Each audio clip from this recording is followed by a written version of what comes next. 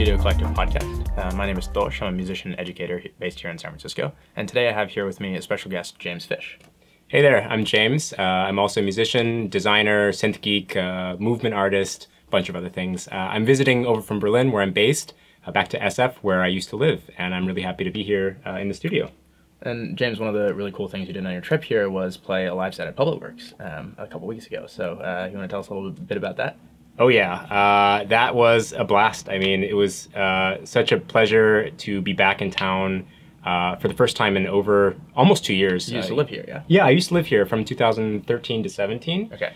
Moved to Berlin in 2017 thinking, hey, it's going to be like 1 year. I'll get more deeply into music production and I'll be back in a year. And then it's 4 years later. And of course, mid that 4 years, the pandemic hit. And so I really couldn't come back back home. And so coming back wasn't just about, playing this gig. It was really, 80% of this trip was just to be, in community again, to hang out with friends, to see my family, some of whom are based out here. And then the icing on top was, getting this booking at Public Works, which was like a club where I consider kind of a musical home. I mean, it's the club that I've been to most of the Yeah, time, exactly, so. Exactly. It is like, if I could pick one club in SF, that is the club. It's also the place where I got my sort of DJ debut, so to speak. Oh, really? Yeah, actually, I was going through some stuff at my parents' house, and I found the old flyer for when I was opening for Atish and Hoj in the Loft. Oh, wow. One night. Back in like 2013, 2014, or? This was maybe 2015, March 2015, something like that. Nice. And just getting to compare that with like playing a live set on the main floor, not in the Loft, and opening for Acid Polly and special guest Nicola Cruz. I mean, it was really cool to see the different feelings of like, oh, how far I feel I've come since then. One of the things we've talked about a lot is your trajectory from being a DJ playing parties like in the Loft to being able to play a live set, which is your original music, and obviously you're doing a lot more up there now than you were when you were DJing. And so tell us a little bit about that, both like your personal transition, like why did you start jumping into live, and then a little bit about how your live set works. Like so many different live artists have different ways of playing live. What does that really mean? I'm sure a lot of our viewers don't really know much about what live means, and it's a conversation you and I have had a lot over the last few years. And so yeah, dig in. I love this question. I mean, we could fill up easily like 2-3 hours about this, and I know you understand a lot about it too, given that you're also a live artist. But yeah, it's like why live? Part of it is sometimes feels a little bit like masochism, right? Like just giving yourself more and more to do on stage. But I think the motivation was several things. One is like as a DJ, I really enjoyed DJing. Did it for a number of years in the burner scene here, a little bit in Berlin as well. But I always felt like my calling is a bit of a strong word, but like the most resonance I felt was as as someone who wanted to eventually create their own music and play it back, and then have that extra element of control, like that I'm really can improvise on the fly. I grew up doing music, as a lot of us sometimes have, piano lessons and violin lessons as a kid. I come from a musical background in that sense that, my mom and my sisters are both pro and semi-professional dancers. Oh, wow. I also have a dance background personally, and so I feel like there's this feeling of wanting to be deeply in touch with creating something that's my own and like expressing it on stage. That was a big driver of that. And when did you make that shift? You've been DJing for a while, and was there a moment where you're like, okay, now I need to take that next step and either start learning production, or like how was your journey from being a DJ to actually making your own music? Yeah, I mean, I really started DJing back in college, like doing college parties, Where'd you go to college? I was at Harvard in Cambridge. Okay. And so I was kind of really involved in the what are they called? Cultural organization scene there. Okay. Asian American Association. I was running a small group called the Half Asian People's Association, the BSA, Black Students Association, etc. I was sort of deeply involved in that kind of cultural org scene and the kind of the parties we'd throw. And so I kind of like, cut my teeth DJing literally with a mouse, controlling elements of this virtual DJ software. But the most fun I got out of it was like, what can I combine that hasn't been combined before? I got really into mashups. Like that was like my guilty pleasure, like backstory into production was like, can I make my own mashups? And what like, are some songs you mashed up? Oh man, I did Fat Joe versus the XX. We Thuggin' over intro, of course. There was a mashup competition where Ratatat and Sarah Bareilles, I always can't say her name right. So I mashed up, 17 love songs. Nas versus Ratatat. And you wouldn't dare play that stuff in Berlin today, no? I'm looking for the right time and moment to drop that in because I feel like it still hits. Like it still slaps. Yeah. For me personally, this is like guilty pleasure late at night. I'm like, I'll listen to that again. It was a good idea.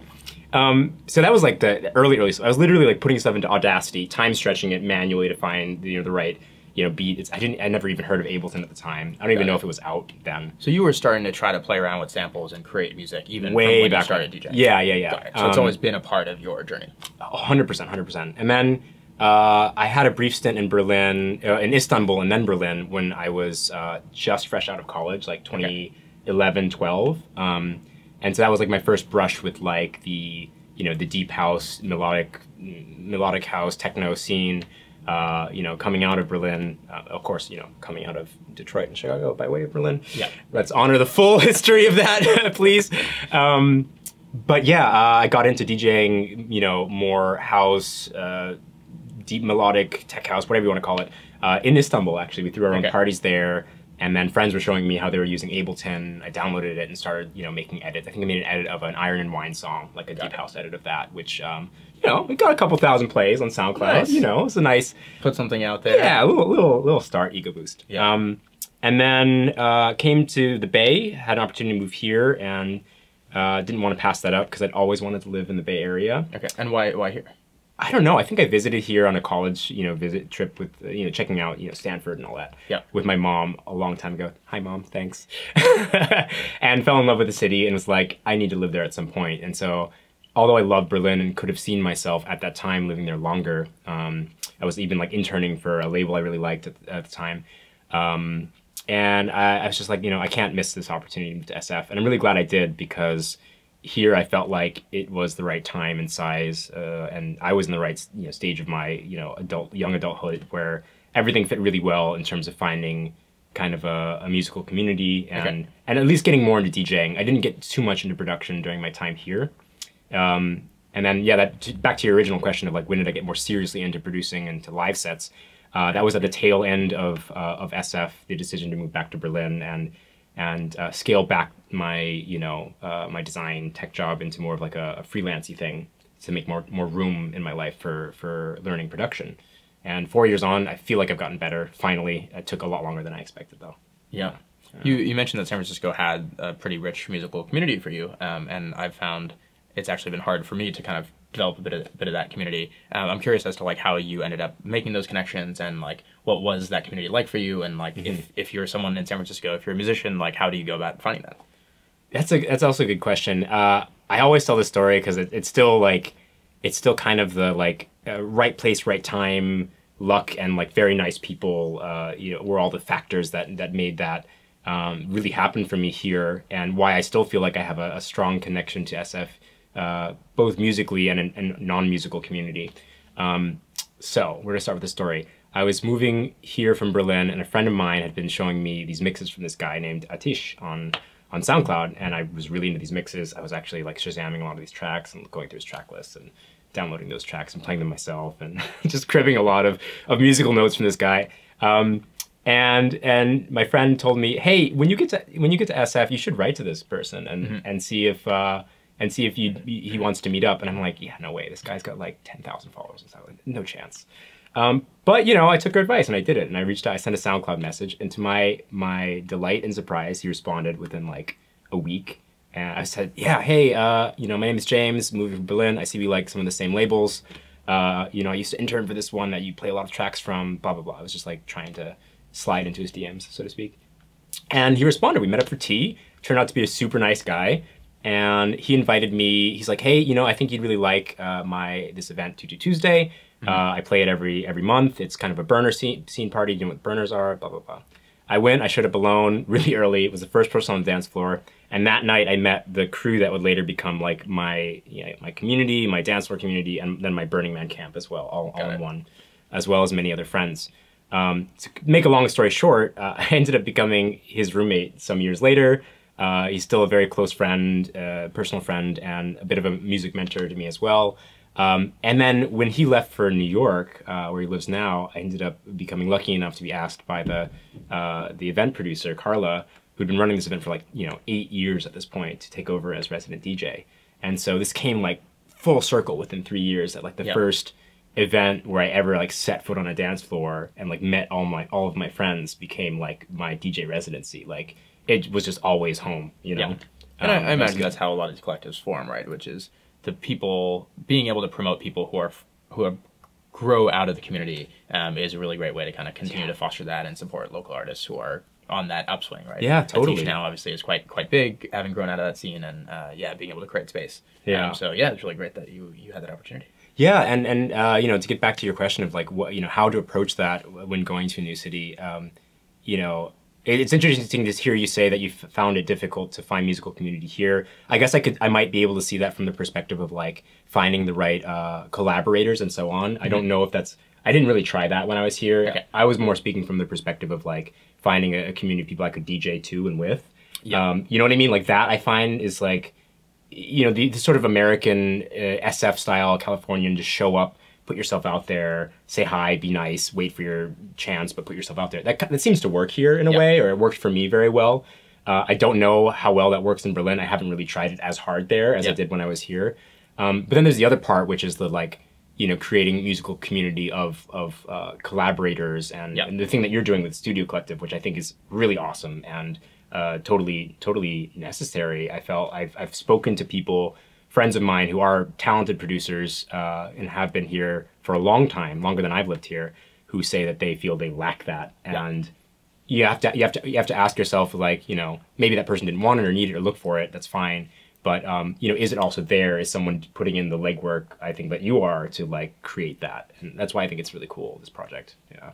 Nice. I kind of had a similar experience where like getting that first step into DJing, there was just so much support and welcoming, whether that's events or people willing to kind of give you a chance and put you on a stage, even if you hadn't been there before. And then I think, kind of as you pointed out, the place where it's been harder is then moving into the production side and finding other producers who are doing it at a pretty serious level, and also recognizing that a lot of folks who are growing out of the San Francisco scene, folks like Atish or others, are moving to different cities once they get to a certain threshold of success. And maybe you're one of those as well, having moved to Berlin.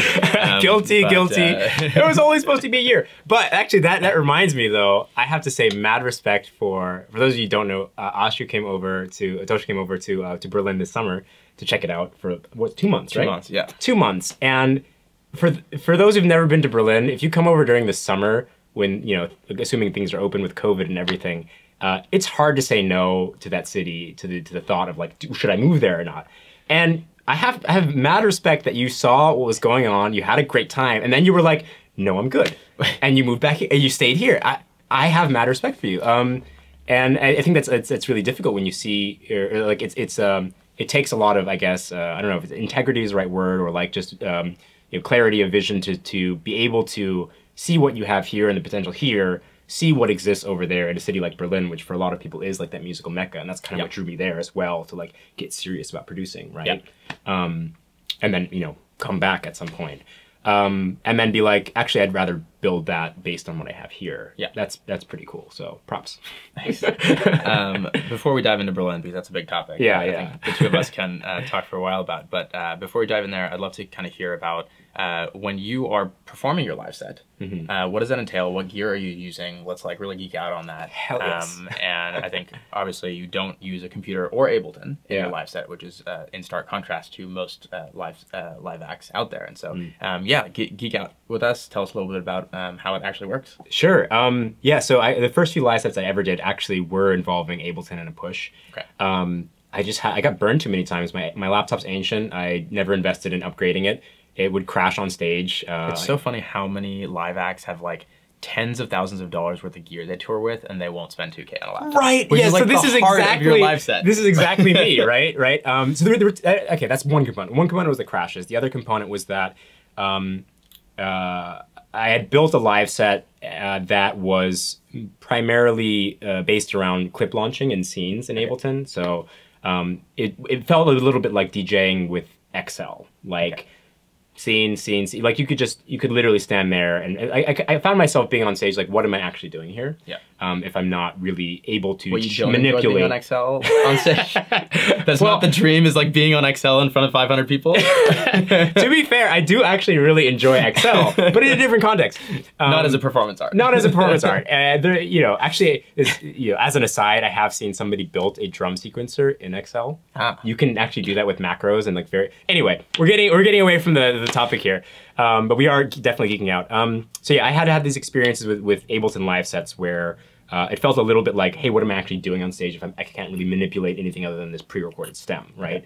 Or a group of stems. I'm muting things, I'm unmuting things, I'm sending things to effects, but like, I didn't really feel like I could touch it as an instrument, and the push didn't feel, I hadn't set up my workflow in Ableton in a way where it was an instrument. So this is not a knock against Ableton at all, because I have a lot of respect for people who do Ableton live sets. Yeah. I think I might return to it someday as well, having experienced both extremes of it. And maybe move back to San Francisco too. Yeah. Hey now. Slowly slipping that in there. one thing at a time. One thing at a time. So yeah, I had these experiences, and I was like, you know what? I want to just try getting away from it and see. I'd heard about the Octatrack as kind of a masochistic pinnacle of live act hardware geekery of like, oh yeah, they use an Octatrack. They must be really good at what they're doing. There's a little bit of anti. What is an Octatrack? An Octatrack, subject of an hour-long thing. An Octatrack is a device about yay big that functions. It's like a Swiss Army knife for live performance. It's described as a performance sampler, which it really is. It can mix in audio from external inputs, so you can have synths and drum machines running into it. A mixer, a sampler, and sequencer all in one, and you can play your pre-recorded stuff or make new stuff on the fly, right? So that's kind of the heart of the setup. I then kept on adding around it. Actually, my first live set was using the Digitact, which is like the little brother sibling of the Octatrack. It's basically an Octatrack, but reduced down to being a sampler that can function really well as a drum machine. And sometimes as a sequencer. So I had that first. I did actually my first dance live set was actually here 2 years ago before COVID at a private for friends only party in the Mission. Shout out to Glenn Dazinski, thank you, Mission Dance. And so that was like the basis of that, and then I expanded from there. I got the Octatrack, got the Digitone, which is like a FM digital synth that pairs really nicely with those. And then kept on adding from there. I have a Minotaur for bass, for this Moog bass. It's really rich, lush. Have a Eventide H9, which does the effects. I can do kind of a send and return from the Octatrack out and back. And then I have the Otoboom, which you also have back there, which is a very nice end of chain, kind of extra bit of oomph, sauce, glue, compression, saturation, warmth, or so they say. Couple of extras. I have a Pioneer AS1, just a really nice mono synth for noodling, doing kind of synth lines, keyboardy stuff, and then a bunch of MIDI controllers that control the various aspects of what's going on with these quite complex, quite deep layered Electron. It's the Octatrack, Digitact, and Digitone are all made by the same company.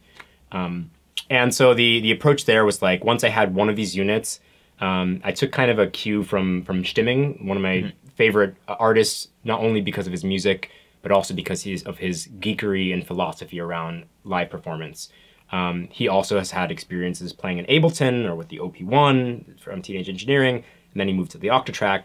And he said something that really stuck with me, which is, with Ableton and these things that you can really set up any way you want with a MIDI controller, eventually one trap one can fall into, I'm paraphrasing here, is that you can always be in setting up stuff and you don't build up the muscle memory to really perform it like an instrument.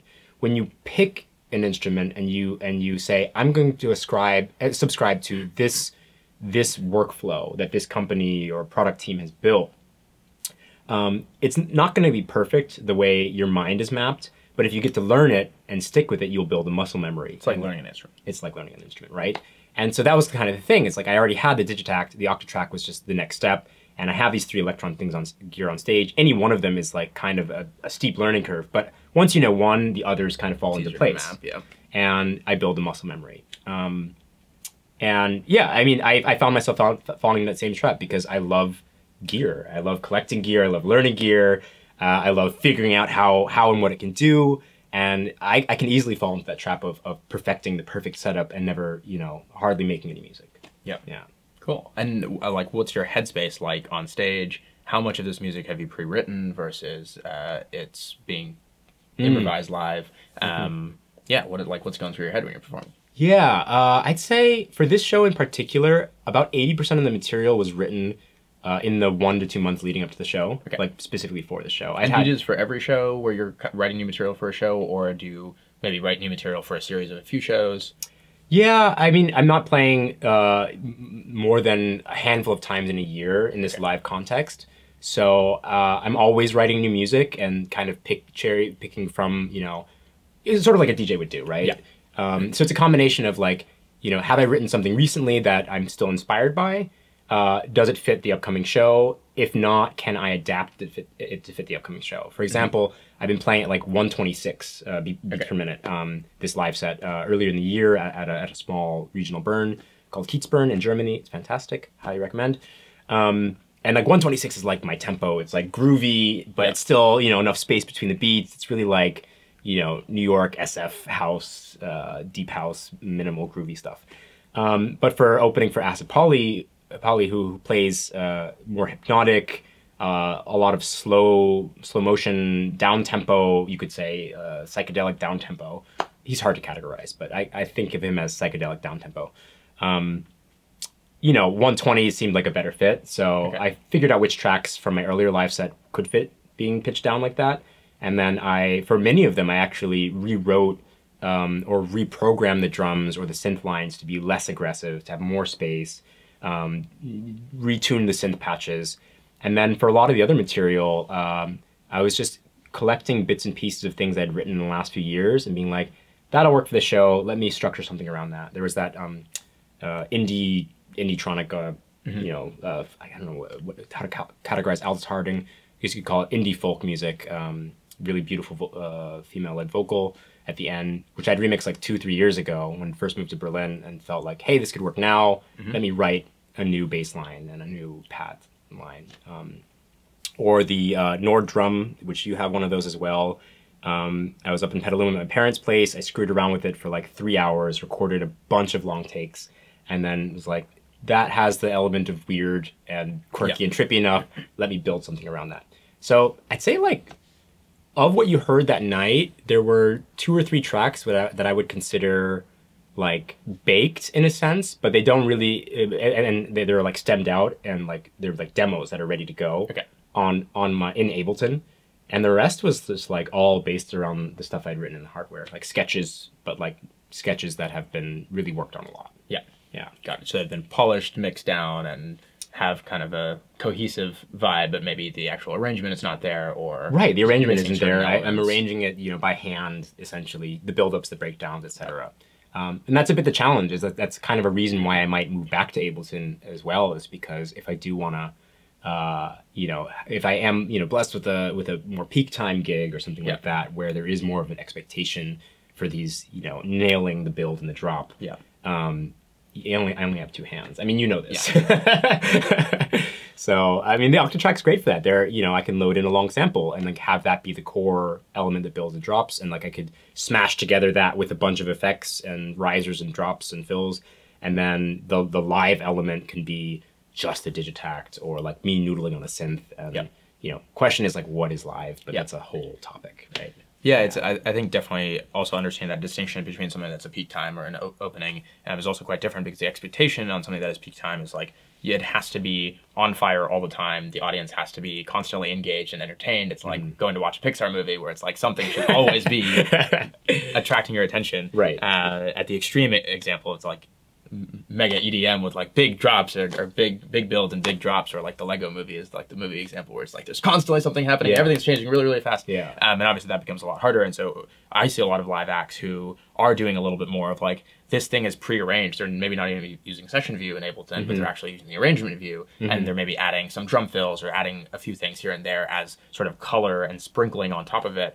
but ensuring that they have certain moments that are really, really, really baked. But I think that comes back to the question of like, what is live? Like, how much needs to be improvised? I personally really like kind of the approach that you're taking, which is doing the arrangement live is something that allows the sound quality to still be really, really strong, the mix down to still really be really strong, and those ideas can be communicated on large systems, but still there's something about the arrangement that lets you respond to how the crowd is feeling in that moment. Like if they really like the track, stay in it, Right. do more with it. Right. So improvise or sample something and loop it and pitch it around. Yeah. Cool. Definitely. All right. Thanks for sharing. Sure. Let's talk about Berlin. Let's do it. How has it influenced your music? What was the thing that made you kind of want to go there? And tell us about the city. Yeah. I mean, I'll start with what made me want to go there. As I mentioned, I'd been living in Istanbul for a year, kind of in a gap year after college. And a lot of the friends that I made during that time that I was DJing with were Erasmus, it's like exchange students from Berlin or from Germany, but were based in Berlin. And so a lot of them were encouraging me like, hey, I like your sound. I think you'd really like Berlin. You should come check it out. Come visit with us. We're going to Fusion. So at that point, I'm 22. Fusion was my first ever music festival. Oh, wow. Yeah. Okay. Yeah. So kind of like, I don't know where you go from there. I guess that after that, came Burning Man or whatever. But I visited from Istanbul to basically go through Berlin directly to Fusion. And then of course we stopped in Berlin, for a night as well. And then my someone I was dating at the time decided to move to Berlin that fall, and I decided I'd follow her. And thus began this kind of like year-long, experience of living in Berlin. Then I was 22. I was in a school program there that my friend had recommended to me in design thinking down at the D School in Potsdam, and just had a fantastic year. Like we were, I was learning design. I was, working, a little bit as a designer for a company in Turkey remotely. But really just like, when you're 22, you can go out, 2-3 nights in a row on a weekend and just like see all of what, or most of what that bubble in Berlin has to offer. I won't claim to know all of Berlin because it's actually much broader and deeper than, just the nightlife scene. But that's how that kind of started, and that exposure to these kind of sounds and like, going out to Katerholzig at the time. Yeah. Have you seen the Bar 25 documentary, by the way? I still have not actually. I need to. It had closed like 1 or 2 years before my first year there as a student, and so it was still this time when like friends I'd made there were still talking about, oh man, I can't believe it's closed. It was so good. Kind of in the same way that I don't know, a lot of clubs in Berlin are also undergoing a lot of pressure from the changing dynamics and capitalism in the city, gentrification, etc. So Johnny Knuppel is another one that closed recently. I never got to experience. It happens. It's happening, and it's a bit sad. But anyway, back to the point was like what got me into it was like why was I interested in Berlin? I think as a city, and maybe you can relate to this. There's this feeling, especially during summer, of this like. It's both socially progressive in many ways, in some ways more than others. There's this feeling of, I guess, of freedom, you could say, to a night out. It has a lot to do with the zoning and the codes of like that a club can stay open for an entire weekend, and that the city is accessible, and yes, it is cheaper than many other cities from a pure cost of living point of view. There's this feeling of city life as a adult or a young adult, and I think a lot of people. This is not a radical take. This is not a hot take. That it feels very liberating to be in a city that's both socially progressive, very accessible, relatively inclusive, and has a high tolerance for just this kind of it's honestly just fun, dynamism, arts, culture, and high tolerance for sound and experience without the sheen of VIP bottle service, all that, right? And having lived there and then come to SF and experience, SF is not super bottle servicey in the deep house or deep electronic scene for sure, but it's still a very obviously very expensive city by contrast. And the fact that I don't have to spend money to enjoy myself in Berlin, in many ways, is really wonderful, and really feels very liberating. Felt very liberating as a younger adult at the time. you know, obviously in SF you can get around spending money by like going to nature and stuff. But like if you're gonna go out, like it's a different equation. Or if you go to a festival, it's a different equation. And then how does it affect my music? Yeah, I would say, I guess what I've been telling people is that, or what I've been feeling is that in some ways it seems like each city is ahead of the game or ahead of each other in different ways. Like in SF, it's clearly like, you know, for better and for worse, ahead of the game, like tech and, yeah, technology-wise and capitalism-wise, which has, you know, blessings and curses, and very many of both.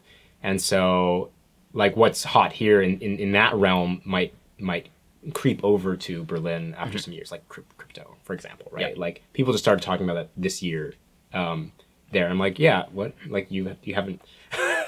thought everybody had a little bit, like, but yeah, I mean, that's also a beautiful thing that, you know, being in Europe, people are just like, yo, slow down. Like, well, if the benefits of that thing that you've just created, which is apparently great, after a few years are really all that great, we'll take it. And if not, we're going to GDPR. Well, we're still taking crypto, even though we don't yet know. Right. that may be an exception. But GDPR, for example, is a great, well, that wait and see. I like that about being over there. It's like, I like the anti-capitalist nature of a city like Berlin a lot. It resonates with me strongly. Yeah. And then, you know, other things like the conversation around diversity, inclusion, microaggressions, and what it means to be a person of color. I feel like I'm in Groundhog Day, having to relive that over there. It's like creeping over there. Interesting. The demographics, yes, are different, but the conversation, I feel like, yeah, actually, no, sorry, that's the same direction. I feel like it is a very American conversation first and foremost, and then kind of creeps over there. And now you're starting to see blacker and femmer lineups in Berlin, which I'm like all for, but like, yeah, why wasn't this conversation happening 5 years ago? And that's really interesting because you describe Berlin as this very socially progressive city, and I think that's, at least a lot of Americans, we look at Europe and like, hey, they're doing a lot of things right in these ways. And so why do you feel that conversation around diversity has been delayed in Europe? I think a lot of what I hear from friends, when I complain about this, which I do often, and I talk to friends about this, the response I get is like, yeah, but the demographics are different, and so you're not, and Germany wasn't as colonial, so the demographics are different, and we don't have that conversation, which is wrong because Germany did have colonies. Yeah. And I'm not a scholar on this. I do actually know scholars on these things, so I'm not going to, you know, speak too much at length about this, lest I like butcher some factual thing, or misspeak. But I feel like that's part of it. I also feel like, yeah, Berlin and Europe in general feel very progressive on a number of issues, such as, I don't know, like I feel like club culture and queer culture seem like they're very talked about and mainstays of the scene. Consent culture, tolerance around nudity, body positivity, gender fluidity, sex, you know, things that we would call socialist here, like, you know, paying people a living wage, free education, and healthcare. All of these things are awesome. Like, I'm all for them.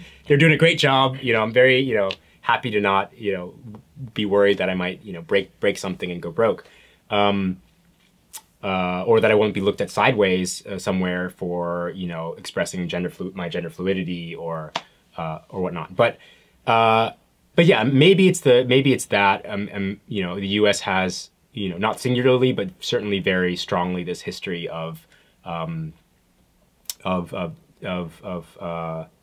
you know, racial dynamics, and that's baked into our history, and that dance music here has its roots in Black and brown communities, where that's, I think, was more of a topic for a longer time, and now is being reintroduced as a topic, maybe, or introduced as a topic. You know, over in Berlin. And I have friends who are literally like stepping up and doing this work. My friend Camille, with whom you were there actually. Yes. Camille was the vocalist. We did a collaboration, and you helped shoot that live set recorded on my rooftop in Berlin, which should come out hopefully sometime in the next few months. Oh, awesome. Still in the editing phase. But yeah, Camille, they're organizing something called Emergent Base Berlin. I have to give a shout out to one of their events. It was great. Did you? Floyd Levine played, and that was one of my That was the one favorites in I didn't go Berlin. there. Yeah. Yes. So I great. finally made it to one after, I think after you had left Berlin. Just a fantastic event for like kind of reminding people that the roots of this kind of rhythmic dance music culture are based in Black, brown, and queer communities. Yep. And so I think that conversation is happening more and more now, and that's really refreshing to see and hear, as a especially as a artist and musician of color. Yeah. You asked how the city has shaped my sound. Yeah. And you were oh kind yeah. of talking about how like so much of the Berlin sound does make it to San Francisco, but a few years later, kind of like Yes. how some of these conversations have made it to Berlin a little bit. Exactly. A little bit later. Yeah. How's that affected your sound? Yeah, totally. Yeah, I couldn't have said it better myself. I think the Berlin sound does kind of migrate back here and kind of cross-pollinate. What feels on right now there is, I feel like there's this like bifurcation in the scene. Okay. Like half the scene is going harder and faster, sort of like an ironic callback to, semi-ironic, but actually earnest callback to the 90s. The Love Parade days. Yeah, like happier, harder core, not happier, definitely more like hard style elements and trance. BPM has such a like. Yeah, curve like we're talking where- 140, 150 breakbeats rave. Like it's called like melodic rave or like rave techno. I don't even know what the genre is called. And but we've been in downtown Berlin for a while with Burning Man, Robot Heart, Cutter Blau has Exactly. become so popular, and it's like what was cool can't remain cool. And so yeah. we're back on the upswing. I mean, Right, one of my right. friends who's actually helped me build out the studio quite a lot, Matthias, spent his 20s as a music producer back in Germany in like the Love Parade days, and he used to make music at 160, 170. Oh my with gosh. no problem. Yeah. Yeah. And today, like, I don't think I've been to a single like mainstream club in San Francisco or like even like popular club in San Francisco that's ever had a night that's 160 or 170. Yeah. I mean, just like I would guess if anyone's gonna do it, it's gonna be like F8 or Underground SF. Yeah. Or like more of these like sort of boutique techno. I mean, there is a techno scene in SF. Still in the 140 tops. Yeah. And they're doing cool stuff, but it's definitely not as like mainstream in SF as it is in Berlin. So there's that one part of the scene's going faster, and like I love that because I grew up on trance. Like that was my like foray into electronic music as a really? 14-year-old, like listening to old Sasha and old Tiesto, and all this Balearic chicane, Paul van Dyk, all BT, all this great, kind of flowy stuff. That was faster in those days. And then the other part of the scene, I feel like, is still slow, but has taken some cues from techno. So it's no longer this like shamanic, deep, ethereal, like we call it Keda pop, as a nod to like the substance of choice that a lot of people partake in that really fits this kind of scene of like slowed down music and beats, but it also has a lot of these world music influences. But what's happened, I think people have gotten a little bit tired of that, and they've started borrowing elements like harder percussion and more trancey arpeggios and like really nice sound design, but it really punches and cuts through a mix. And often so also it's- more intricate percussion, Yes. which ironically does have a lot of roots in African music and Exactly. Indian music. Exactly. So it's like we're now borrowing the percussive elements from those cultures rather than just Yeah. sitar sound. Hyena, Floyd Levine, a bunch of, and the nice thing about that is that it might be 115 or 120, but it's going to feel faster because it's so punchy and there's like a lot of hi-hats and shakers in the mix that like are really rhythmic and groovy. So I guess it's like More polyrhythm. melodic techno or melodic down tempo. I don't know what to call it genre-wise. But Yeah, it there'll be a works. name in 5 years. It but, works, but yeah. now it's just emerging. Yeah, so I feel like those things have both colored my sound. Like I'm very tempo fluid, but I love playing around with breakbeats. Okay. Always have. Broken beats are a big part of my sound, and then also just the punchiness, the sound design. I feel like I've become a much better sound designer just by like being out in a club and then coming back home in Berlin, being like, okay, maybe the next day, like hungover or whatever. How can I recreate what I just heard with this FM synthesis or with this wavetable synthesizer, or this analog synthesizer, or whatever? Yeah, it's definitely one thing that I noticed about going out in Berlin as well. Is like so much of the music has just such thought and care given to the sound design, and it's arguably maybe even just a German characteristic of you think about the best cars that have been machined and precisely crafted in a certain way. There's so much of that attention to detail in engineering, and fundamentally sound design and a lot of music production is also kind of like an engineering, and I think they a lot of the producers do that really, really well, and there's a lot of emphasis in the scene to make sure that people who are going to be playing music to hundreds of people through these large sound systems that actually have a physical impact on you, because sound is a very physical phenomenon. You're going to be really thoughtful about like shaping and making sure that it's not going to like hurt you or 100%. And like that's bringing me back to here, and like why getting a chance to like practice here the week leading up to the show here was such like a it was such a gift, like being able to practice on in this studio with these monitors in this context where I could really turn it up and like dial in on, you know, on these like very nice monitors my mix before going up and playing on the Function Ones at Public Works. Was like it made the night, it did two things, one of which is I think, and I hope it made the music sound better. And secondly, you know, it also gave me more confidence when I was on stage that like, when I introduce this element, it's not going to blow someone's eardrums or just sound really harsh in the mix. Like I was able to really dial those frequencies and those elements to just sound way better before hitting the stage. So yeah, thanks again for that. Yeah, of course. So one of the really cool things you've been doing in Berlin recently is throwing these little creative retreats. Yeah, tell us about that. Yes. So my partner and I had done some like self-work retreats or work from home retreats early during COVID. And this was like 2 years ago. Yeah, just after the start of the pandemic. Or it may have even been the year before that. Anyway, she had wanted to work on some papers. I had wanted to work on finishing tracks. As you might know, like starting tracks is easy, finishing them is like work, right? Yeah. And when do you know when you're done? And so I had some advice from friends that like literally just set goals and like try to finish a track a day. So I went there, and in 10 days I actually made 5 tracks, which was pretty cool. Wow. And like, yeah, these felt finished, right? And then, you know, fast forward a year and COVID hit, and I thought, I'd like to do this again, like given what I've learned since then, but I'm missing the sort of, you know, creative exchange with other musicians. I do have many musically talented friends in Berlin, some of whom are serious about production or their own craft. And so I started putting out feelers just to see who would be interested in it. And it took a while, but once I got, you know, 6 or 7 people committed to this idea of like renting a house together for 2 weeks, we did just that. We went up to this place in about an hour and a half north of Berlin at a garden, like a community garden that has a house you can rent. And the owners loved the idea. We could sort of be as loud as we wanted. We all brought our own studios, and it was just, you know, obviously in one house that's not treated, it was kind of a cacophony during the daytime, but it was fine. We all communicated. And then there was next to it a barn where we could host for each other workshops. Okay.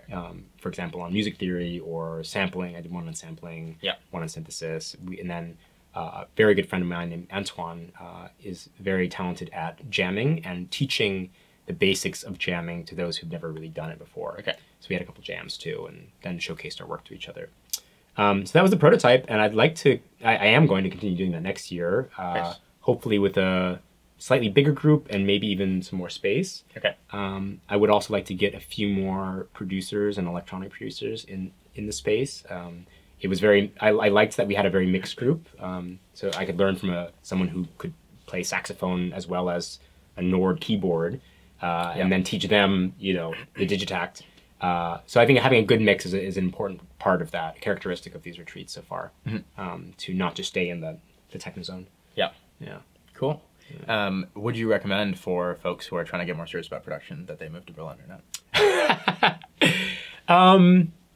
That's a good question. You know, I think so much of learning production, and I'm not a master of production either, so I can only speak from my own experience, but YouTube's just been awesome. Yeah. YouTube has just been so awesome during the pandemic that like online course, I mean, paying for knowledge at this point in 2021, you're paying for the guarantee that someone has definitely curated this and maybe there's some reviews, but there's so much that is, if you know where to look and if you ask around, is out there for free. Yeah. That I don't necessarily recommend having to move cities to learn production. For me, it made sense at the time. I mean, hindsight's always 2020. Yeah. At the time, because I wanted to have enough time to delve into this, and I felt like the combination of being exposed to this, you know, beautiful sound systems and contexts and music that I love at the source. I'm using source very liberally here. But yeah, Berlin is a source of a lot of great music. Yeah. That was a factor. Being able to go over there and freelance was a factor, and like, you know, cut down to a half-time job was a factor. And, you know, being around, you know, a different subset of friends that are serious about music was a factor. So I don't recommend that for everyone. I think to more broadly speak about what could make it work for you, dear viewer, would be like, yeah, find friends who are as serious about it as you are. Meet up with them regularly. Ask a lot of questions. Don't be afraid to ask questions of others, and exchange knowledge. Like the knowledge exchange thing. That's like the best part. Like, I teach you this thing, you teach me that thing. We jam. I've learned just as much from watching like friends sit down and do stuff in Ableton than I have from you know, YouTube tutorials. And make time for it. Yeah. Yeah. Cool. You can do that anywhere, right? So Yeah, absolutely. yeah. Cool. All right. Well, thanks so much for having this conversation. Hey, with us. thank you. This is really cool conversation. It's great to be back. And again, thank you so much for all you're doing for musical community in SF. Yeah, Thanks. It's super important. And James just released his recording from the live set opening up for Acid Polity at Public Works, so definitely check that out on his SoundCloud. And we'll also be releasing a set video from his rooftop in Berlin, so stay tuned for that as well. That's right. Thank you. Take care.